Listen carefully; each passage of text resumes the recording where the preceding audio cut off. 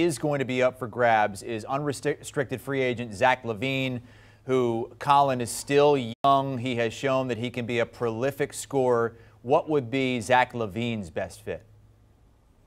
Well, Zach LaVine, the world is his oyster. He's going to have a lot of options out there.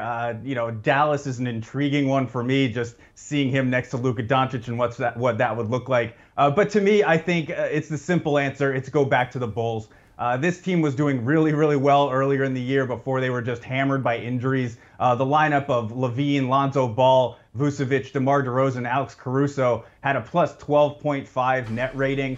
They were absolutely destroying people, obviously limited minutes because of the injuries, but I think there is certainly enough there for Zach LaVine to think, hey, look, I can go back to this team and we can be a championship contender, if not next season, maybe the season after that. Add in the fact that obviously the Bulls can pay him more money, and I think it's kind of a no-brainer to go back to Chicago at this point for Zach LaVine.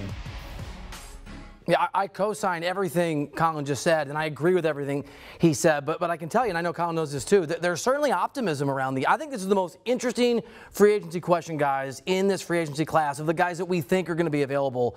What's Zach LaVine's going to do? They have some optimism in Portland that they can make a run at him. They have some optimism in San Antonio they can make a run at him. They have some optimism in LA they can make a run at him. I don't know what they're drinking in LA, but they do think that they don't have the space. They got rid of Westbrook because Zach LaVine and they built, as Colin walked us through, the Bulls built their team, their present, which is promising, in their future, which is really encouraging, around the idea Zach LaVine was going to stick around. But at the end of the year, in the last few weeks, some of his comments, some of the things that he said publicly, and as I understand it, some of the things he said privately have raised serious concerns in Chicago, and again, have gotten other folks motivated around the NBA. It's almost like you have a girlfriend and you feel like you're in a really good place and she's going on a little, two-week vacation. You don't want at the airport in the goodbye for her to say how much she's loved your time together and whatever happens, it's been great, and whatever the future holds, you've always had these memories. And that's what, in effect, Zach LaVine has been saying about his time in Chicago. I'm with Colin. He should stay with the Bulls. I'd like to see him in Chicago, but it sounds like he's going to test the market. He's open to the idea of going somewhere else.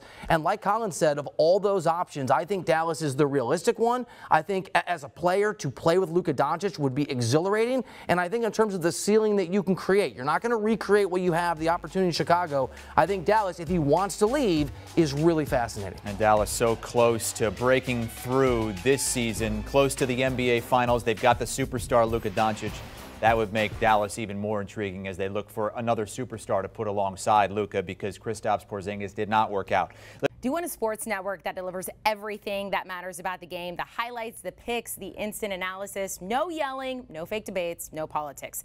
Hit the subscribe button and never miss a moment.